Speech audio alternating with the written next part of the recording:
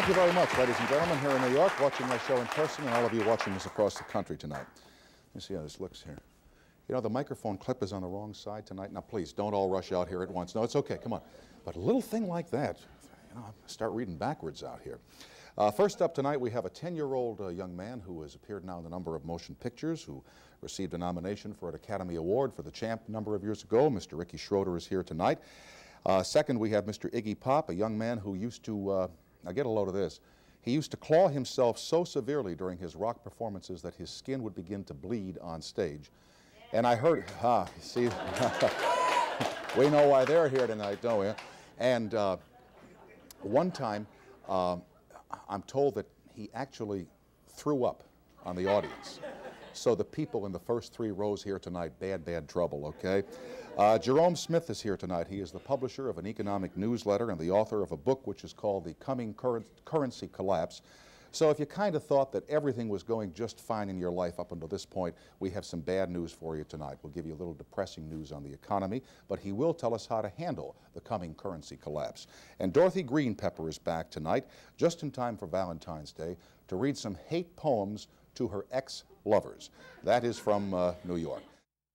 Ricky Schroder, the child motion picture actor, was once described by somebody as being 10 years old, going on 45. He began making television commercials when he was all of 3 months old, and since then he has skyrocketed to fame, starring in a motion picture called The Champ with Jon Voight.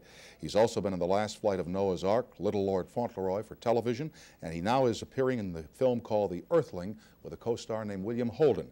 He is here tonight to tell us about his latest film and to share his thoughts on life as a 10-year-old movie star. Would you please welcome Mr. Ricky Schroder. Ricky?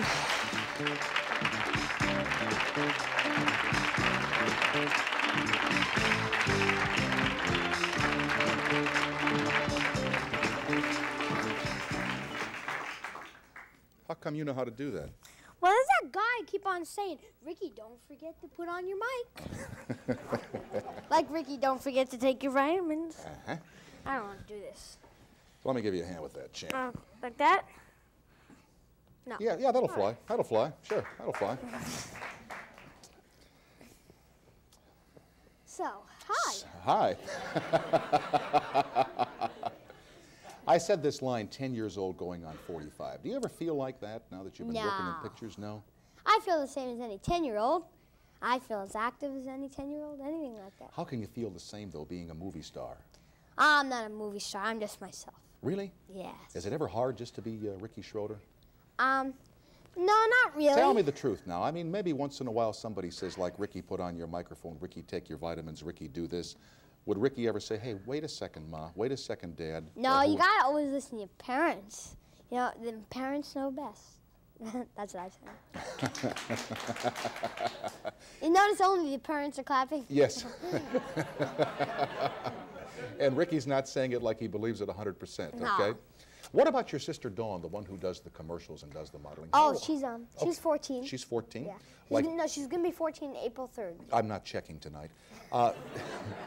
Do you and she have a competition as to, you know, who can be in the most films or who can get their picture in the paper the most or something like that? No, we're great. Right? We're so close together. No, we don't do anything like that together.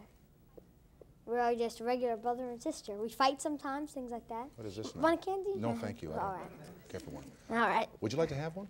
No, oh, it's all okay. right. What kind is it? Starburst. Oh, yeah. Well, here, I'll try. Right. Okay. Thank you. Here. What else you got? I got money. Okay. Speaking of money, do you get an allowance or do you get a salary? How does that work? Because you make a certain amount of money from the motion pictures. Well, then that goes in the bank, you see. That if I really want a toy it seems pretty good, it's not just one of those junky ones, then you know, the plastic type, then I can get it. You know, if it's gonna last for a while, then I can get it. But I can't get those cheap ones that are gonna break in 24 hours. When you appeared in this most recent motion picture, The Earthling with William Holden, how was it different for you from making the one with Jon Voight, The Champ? What were the differences in those two movies for you? Oh, well, in The Earthling, have you seen it? No. Oh, well, I tried to see it, but the line was so long that I couldn't wait for it. Oh, well, the difference is the Earthling was probably harder, you know, because I had to put myself in that outfit and like picture myself when my parents died. You know, it's bad enough letting John Voight die, which is my father. But then when two parents die and I'm stranded and I have nothing and I don't eat for weeks, it's pretty tough. How do you put yourself in that frame of mind? Imagine that your mom and dad are gone and you're lost. Well, I just picture it, you know, I just imagine. I have a good imagination. But like, did you say the lines differently in The Champ as compared to the way you played your part in The Earthling? I'm just wondering, you know, if you were able to perceive a difference in the role and how you get yourself psyched or put yourself in the frame of mind to be the different characters that you have to be. No, not really. I did the same type of thing. Like, they were basically the same, you know, because the end I cry, this end I cry, and things like that. But I put myself in the same state of shock, you know. Mm-hmm. Can you cry whenever you want to? Yeah, you know. You know, everybody's always thinking of something bad to make them cry. I'm gonna get a new technique. So this time I think of something good that makes me cry, you know. I just think of something good and it makes me cry. Like, were you ever so happy that you just cried? You know, have you ever been? Yeah? Okay. I was. So I can use both ways. See? Well, like, what would you think of that's so good that makes you so happy that you'd start to cry? Let's see if we can, well, you know, when my cousin was born. people here have a couple of questions for you that maybe I haven't thought of, okay? So where are we lined up here? This gentleman right here. Yes, sir. How you doing, Rick? Hi. I'd like to know what it was like working with William Holden. I heard at one point he even wanted to adopt you. Oh yeah, he said that, Ricky, can I adopt you and be your grandfather? And he's a real sweet guy. You know, he's directly the opposite of what he plays in the movie. You know, we were such great friends. He actually said, Ricky, you know, we're only kidding. You know, we're real great friends, because he had to be mean to me in the film. Did you learn anything from him?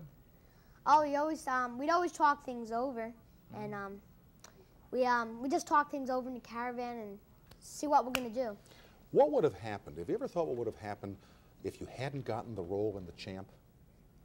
Well, I guess I wouldn't have been here right now. Well, yeah. But looking back on that possibility, would that have been a bad thing?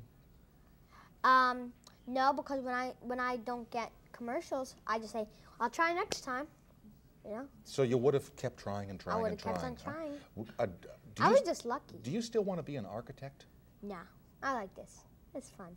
Oh, you like this? Yeah. Huh? Have you read the lives or studied the lives of other kids who were stars and No. No, like Jackie Cooper or Mickey No, Rooney? I met him, though. He's a great guy. He's great. So, you know that sometimes kids grow up and they're not stars anymore. Yeah. You know, if this success was to stop tomorrow, I really wouldn't be upset, because what a great life I've had already. Exactly. You know? Exactly. I mean, put it there. You got it. This gentleman right here. Yes, sir. Hi, great show, Tom. Rick, being that you're 10 years old... what is this, gum night here, for heaven's sake? Why not? But being that you're 10 years old, do you have a separate schedule than everybody else? I mean, do you get separate wake-ups, or because of your tutoring or whatever you have, do you have a separate schedule than everybody else?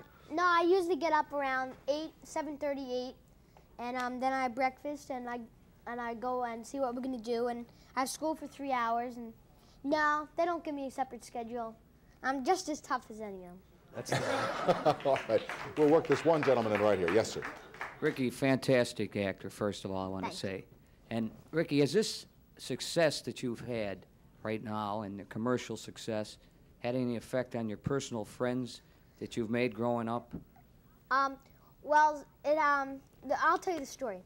I just moved to this new house in Connecticut, but I'm still a Brooklyner. You know, I still live in New York. But we moved to Connecticut, and this girl really didn't like me, and these other two girls liked me, you know. So next day, when they find out I was in movies, this girl that didn't like me goes, "Hi, Ricky." And the other two girls that liked me still like me. So that's how I can tell my true friends. How about your boyfriends? Boyfriends? What do you think I am? No, you see,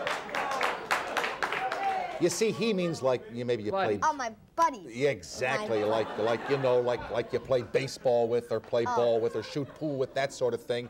They don't think you're a swell, do they? No, they treat me as a regular guy. All right. I am a regular. All right. Keep being a regular guy, and Okay. thanks for coming tonight. And Thank put you. her there. Sorry. All right. All right. Ricky Schroder, now appearing in The Earthling. We'll be right back. All right. Here is Iggy Pop with the... Oh, is that it? Here is Iggy Pop with a song from his new album, which is called Soldier Iggy and the Band with Dog Food. Here they are.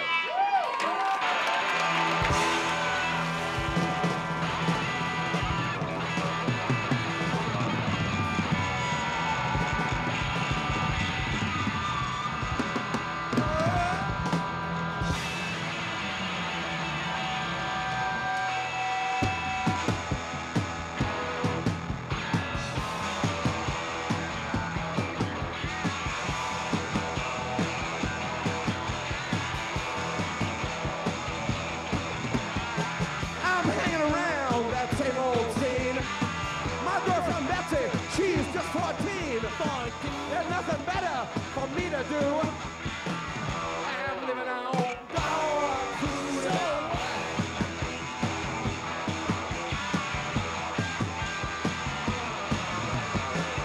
Dog food is so good for you. It makes you strong and clever too. Dog food is a perfect craze. I'll bet you eat it every day. Okay. That's a lie.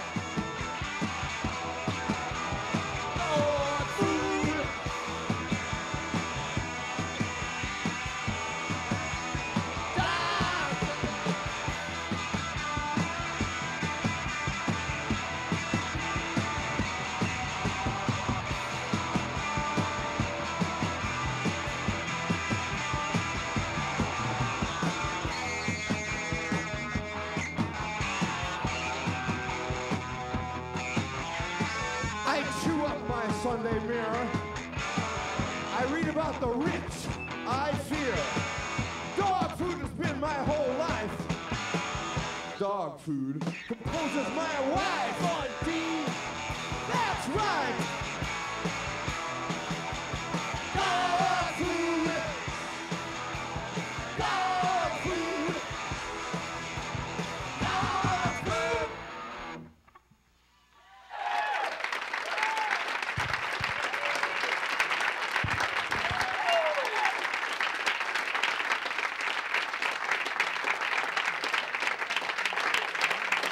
Good evening.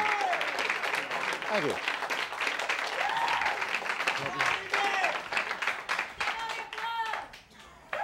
What? He's not taking off his clothes tonight, girls.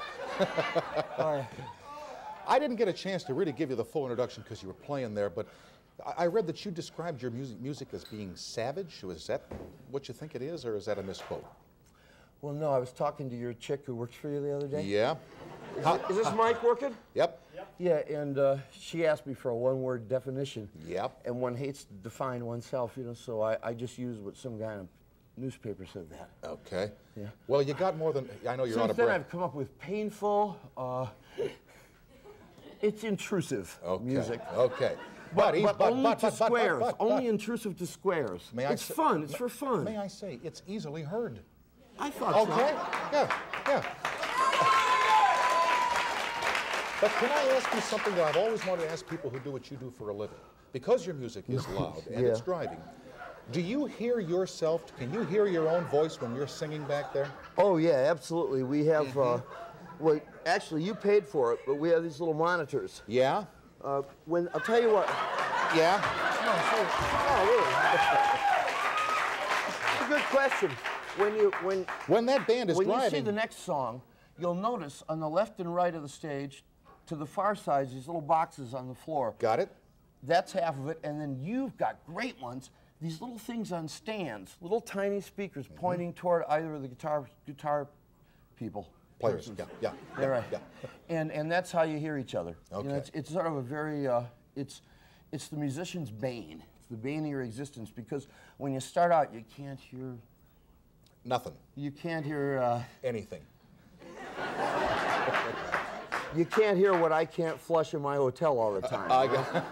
They got the signs in the hotels too, huh? Well, no, it's just that, you know, I live in a cheap place, you know.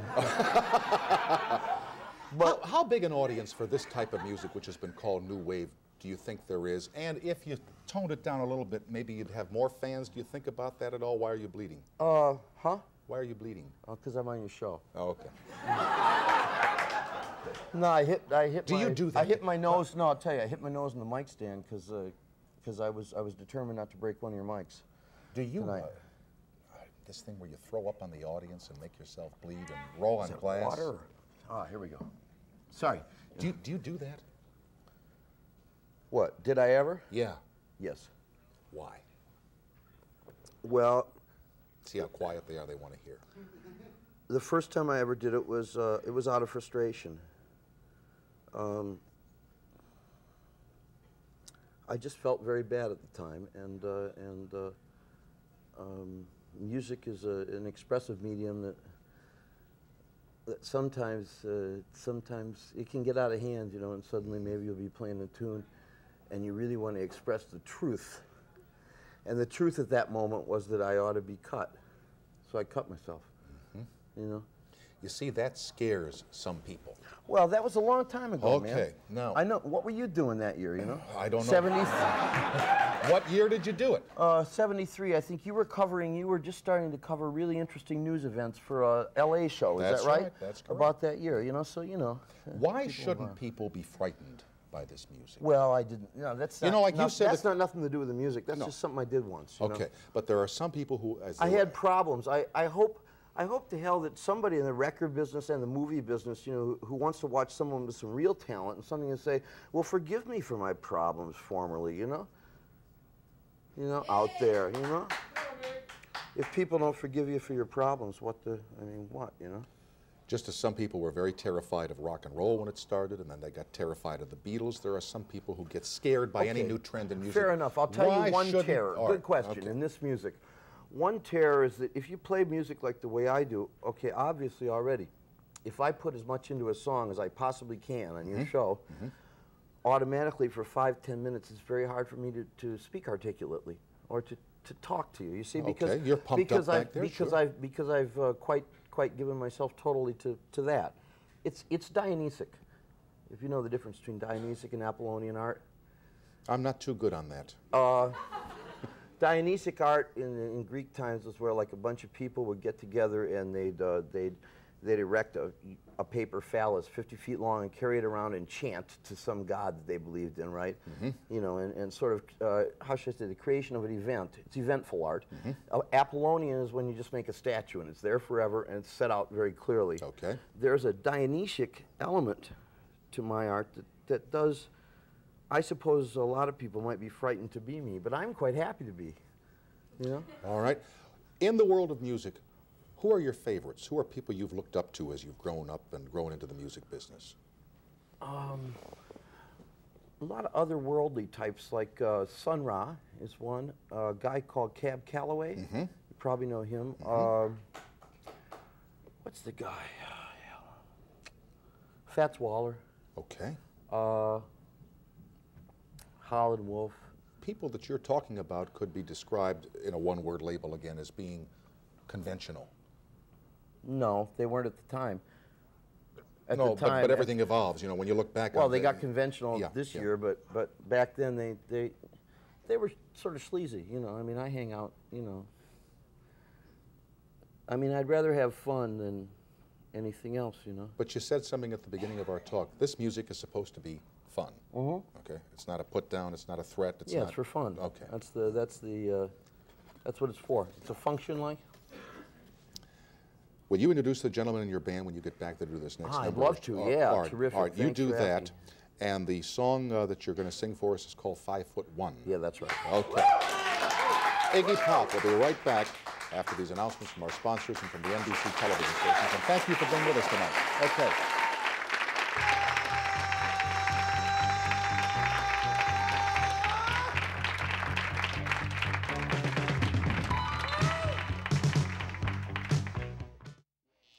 Here again are Iggy Pop and the band, and the song is called 5'1", but first some introductions, Iggy, if you please. Okay, yeah, hi America. This is Iggy Pop talking, and that's Rob Dupre there. He plays the guitar. And this guy's Michael Page. He plays the bass guitar. This guy here is Dougie Baum. He plays the drums. And that's Ivan Crowell, and he plays the guitar too. This is Iggy Pop. All right, let's go. Just be natural.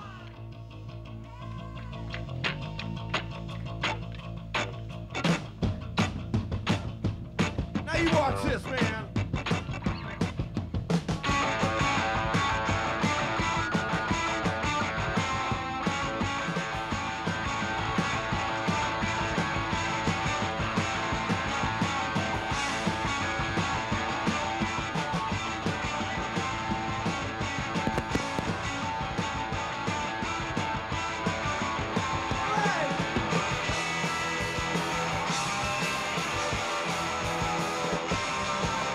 I'm only 5'1". I got a pain in my neck. I'm looking up in the city. What the hell? What the heck? I stare at the concrete. The curtains rise high. Steel's above me. Love's in my eyes. Still I'm doing the things a 5'1" man can do.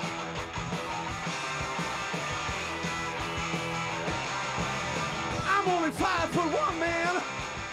I got a pain in my heart. All night I'm working in your amusement park with a bottle of aspirin, a sack full of jokes. I wish I could go home with all you big folks.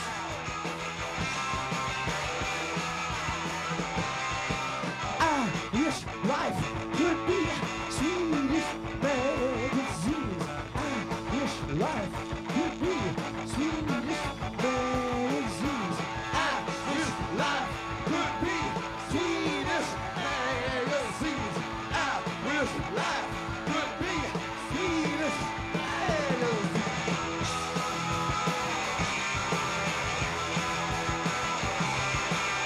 I'm only 5'1", but now my time has come. I won't grow anymore. Anymore. I'm using my head, checking it twice. Wanna find out who's naughty and nice. And I'm doing the things a 5'1" man can do.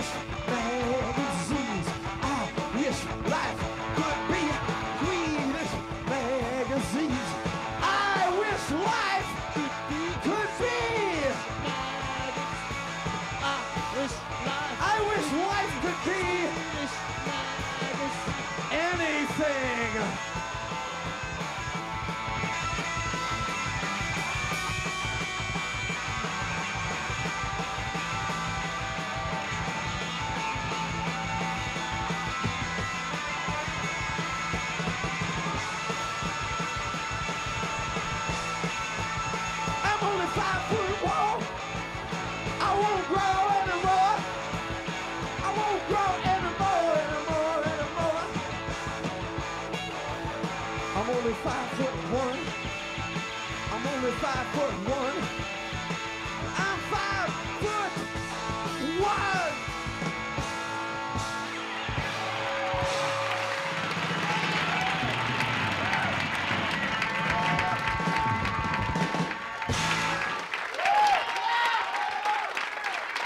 Thank you very much.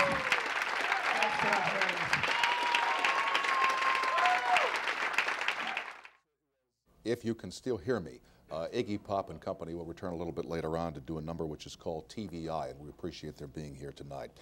Next up, we have Mr. Jerome Smith, who is the author of a book which is called The Coming Currency Collapse. Now, this sounds like a dire prediction, I know, but as the rate of inflation shoots higher and higher, that's exactly what Jerome Smith is forecasting, and apparently many people are listening to what he has to say. His book, The Coming Currency Collapse, and what you can do about it, is on the top of the bestseller list right now all across the country. Please welcome Mr. Jerome Smith. Jerry?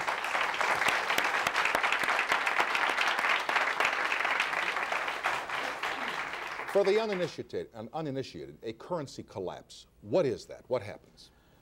Well, basically, it's got a lot of historical precedents. Following the French inflation in the 18th century, Napoleon came to power. Following the German Weimar inflation in the 1920s, Hitler came to power. And that's most frequently the result. But a currency collapse occurs when the rate of inflation moves from double digits to triple digits and just keeps going. And that means that the currency becomes worth so little that people will not accept it in no longer a useful means of trade or barter, as it were. All right, now, let me ask you something. A currency collapse implies that, as you say, the money is worth nothing. Inflation going out of control, in my mind, is something different. Prices keep getting higher and higher. The spending power of each individual monetary unit becomes less and less, but it doesn't become something of no value at all. So are we talking about that sort of thing, or are you talking about something as has happened in European countries where it's really worthless paper? People just will not accept it. That people in this country will not accept dollar bills, paper money, coin of the realm as lawful tender, legal tender. I'm talking about exactly that, Tom. But I think it's important to recognize that the damage from inflation occurs during the process of inflation, and in the case of the United States dollar and the other post-World War II currencies, it has occurred over a period of decades. And the final collapse is not where the damage is done. That's where a new beginning can occur. And that's why it's so important for people to understand today what's going on and to anticipate the ultimate consequence, so that each of us, in understanding this and anticipating it, can act accordingly and prepare ourselves for that, so that when the crisis comes, it also is an opportunity that can be taken advantage of. Because there are three distinct possible consequences that will come along with this collapse, and only one of them is pessimistic, and that's the historical precedents I mentioned of the Napoleon and the Hitler. But there's two other possibilities. The first and most likely possibility is that the officials will wake up, as they are beginning to do. A lot of the things that Mr. Reagan is saying are very positive, and I wish him a lot of success. But the point is that they'll come to a point I get from the where way they you say that, hey, this won't work. No, We've got to make a change. Jerome, I get from what you're saying about Ronald Reagan, you're saying he's trying to take a positive approach, and I wish him a lot of luck. As if you're saying he's trying, but what he's doing ain't going to work. Can I come back to that? I'd like to give these three real quick. All right, fine. Let me write that down, though. Yeah, take notes. Yeah, okay, I will. Okay, all right, fine. First possibility is there be some sort of an international meeting of central bankers and treasurers, national treasurers, on a global basis involving all the Western nations. And they'll sit down and say, hey, look, we've got to do something different. We've got to return to what we know works. And the only thing they know that works is the gold standard. And, of course, they'd have to have a gold price much above the free market price at the time, and to return to redeemable currencies and fixed exchange rates. That's one possibility. All right. And in my opinion, it's not the most hopeful one. I'll come back to why not in a minute. The second possibility is that in the process of approaching this collapse, private alternative means of exchange will emerge and evolve to the point where they'll simply be embraced. And there's precedent for this as well. And when you say primary means of exchange, is it as primary as, I want that cup, would you like this box, we'll make a trade? Is it? Now, that'd be barter. All right. And I'm talking about indirect exchange, wherein some item of exchange becomes the favorite medium for indirect exchange. And this is exactly how gold and silver got established in the markets as money to begin with. It wasn't through any official pronouncement. It was through the free actions of exchanging individuals, and gold and silver simply emerged as the favorite item to accept. Wouldn't it have been great if they would have picked ferns or hay? Well, they're perishable. Yeah, or wood. But to get to that third one, Oh, I'm and sorry. that's the Napoleon-Hitler syndrome. Yeah. And I don't really think the climate is ripe for that in the United States. We have too great a tradition of individual freedom and non-reliance on government. In spite of the excesses of the past few decades and too much reliance on government, we still retain that tradition.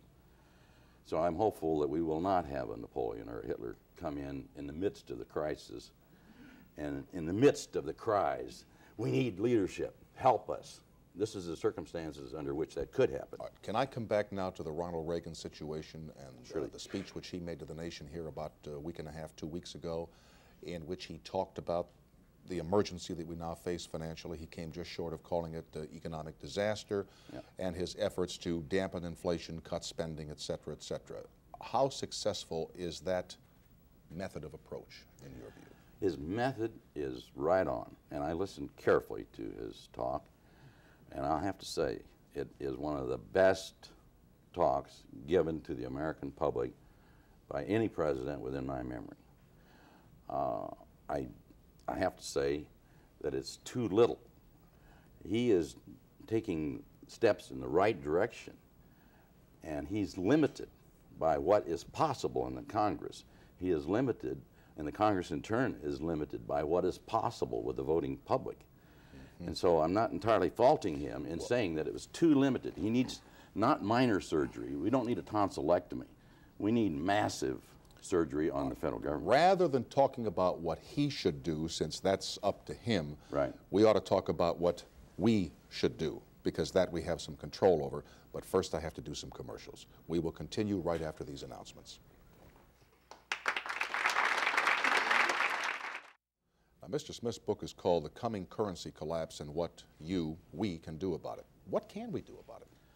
Well, basically, Tom, recognize that paper money has always been a money substitute. When we had redeemable currency, that was understood by the public generally. This paper represented the money that was on deposit with the United States Treasury, and at that time the notes read, this certifies that there has been deposited with the United States Treasury $20 in gold coin payable to bearer on demand, or $1 in silver coin payable to bearer on demand. At that time, everyone understood that the money was the gold or silver. We need to protect ourselves now. We need to return to that understanding. And as individuals, take all of your dollar-denominated investments, your savings accounts, your bonds, your life insurance, cash it in, and take those dollars and use them to purchase those money substitutes and use them to purchase the real money, which is the gold and silver coins. And depending on the size of one's portfolio, you could choose the silver coins, the ones minted prior to 1965, or the gold coins. The idea being that when the currency collapse comes and nobody is accepting the paper, the coins will still be of value to buy things such as food. That is correct, and it's also true that as the paper goes down, the metal goes up. 'Twas ever thus.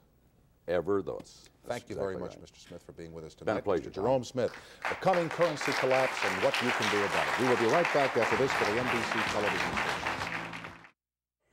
Everybody at one time has problems with a lover, but Dorothy Greenpepper is an original. She makes a career out of lovers' quarrels and sexual fiascos, and she has a great time in the process, and so do we. Would you please welcome the author of Hate Poems for Ex-Lovers, my friend, Miss Dorothy Greenpepper. Dorothy.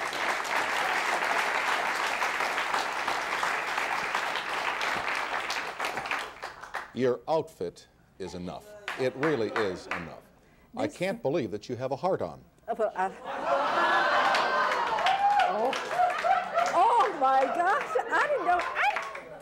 You can't talk to me like that. I'm a Southern lady. I'm going to get one of those pornograms from my little old brother in Richmond, Virginia, if you keep on talking to me like that. My goodness. I thought you were going to talk about my red feather boa, the best boa I ever had. I was talking about your red hat and your Valentine's getup is what I was talking about. And anybody who thinks anything other doesn't understand what I'm talking about. Oh, you mean it's a hard hat, right? That's exactly correct. I'm glad I'm wearing my hard hat tonight. Exactly. All right, I'll keep up with you any old day, buddy. They're waiting for me. I know exactly how to make my... Start running, okay? I'm ready. going to make my second $1 million on you. I'm making my first on my broken heart from this book, Hate Poems for Ex-Lovers, right? Yeah. I haven't made it yet, but I'm making it. Okay. But the second one I'm going to make on you, because when I was in Richmond, Virginia, over Christmas holidays, I walked into this snazzy dress shop, you know, where they have to look you up and Dun and Bradstreet before they say how do. Yeah. Like that, you know. And all the clothes in there look like they came out of a museum, you know. They have to be at those prices. So I walked in and I put on these heart-shaped glasses, and they remembered seeing me on this one. They said, "Oh my God, I saw you, I saw you, I saw you, I saw you with Tom." Did they say anything else? They said, "Tom." They said, "What's he like?" Oh, I said, he said, "Did you touch my?" I had to do it just then because I have to satisfy him. That's how I'm going to make that second $1 million. And they said, "What's he like?" And is he really any good? And, you know, all that kind of thing. And Tell the truth now. Am I any good? That's how I was going to make the second $1 million. You're going to pay me not to tell them. You fit for that. Won't work. Anyway, Won't work. you were right about the dresses, but in but Richmond, go ahead. Virginia, I want to tell you something. I don't know how you're cutting it up north, but in Richmond, Virginia, you could really get sliced up like corn pone because they just love you there. They think you're so sexy. And I really, you know, I can't look at that cleft in your chin. I wish you'd turn your head over that way so I can go on and do my business and talk to these people out here, because you just drive me crazy. I can't stand it. You know, I wrote you a letter. Hold it. It ain't a drive. It's a short walk. Okay? You mean I'm already there? Now, let me ask you something. Never mind. You just said you're nasty for the evening. Now, you quit. Your time is up. You can't say another mean thing. Can I just ask one little Go ahead. I'll let you. Go ahead. Tiny question. Why do so many If it's that small, why ask it?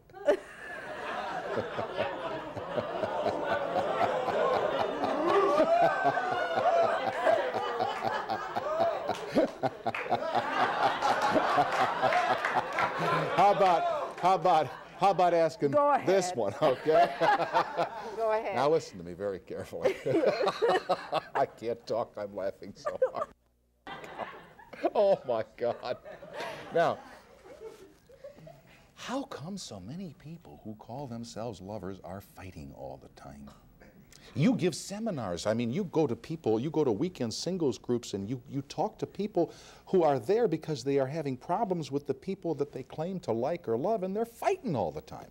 Well, they can't decide whether they're P-O-L or P-O-W, prisoners of love or prisoners of war. Mm-hmm. On the one hand, one is fighting, saying, let's fight this thing out, and the other is saying, let's fight it in. So that's their problem. Now, you catch that one. I'm just too subtle for you sometimes. I'm just too subtle for you. I don't know what to do with you. I surrender. Go on. Go ahead. Well, I'll tell you what the truth is. All those singles weeks that I do, I'm going to go right back to the hotel now. This is the biggest singles week of all. Darn Valentine's Day, you know.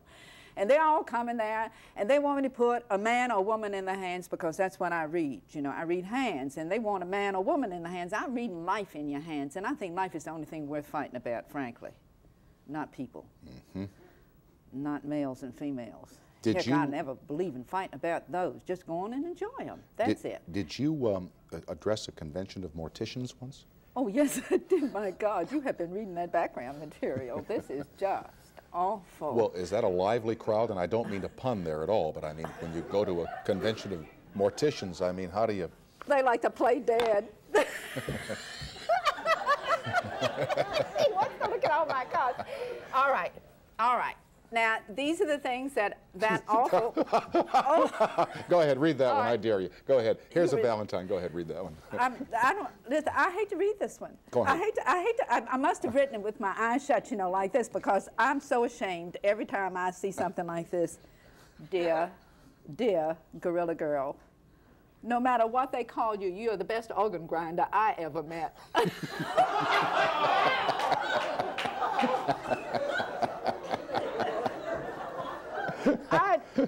They're screaming for more. Well, I'll tell you.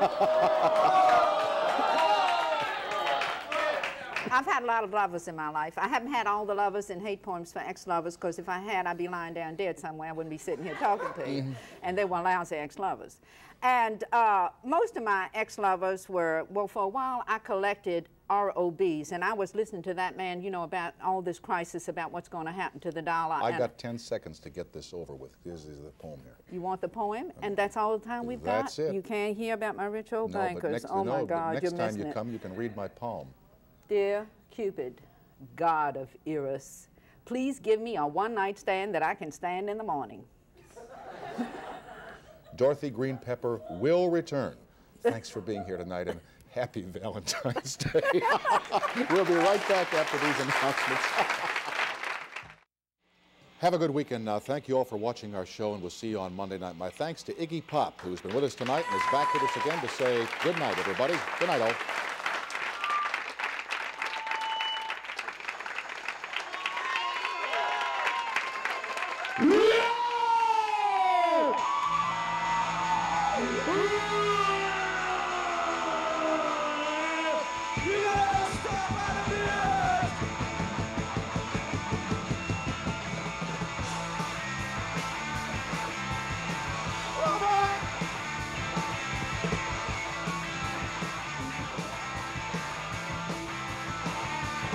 Now do you see that cat?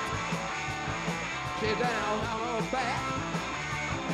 Why do you see that cat? She down on her back. She got a evil eye on me. She got a evil eye. She got a evil eye on me. Whoa.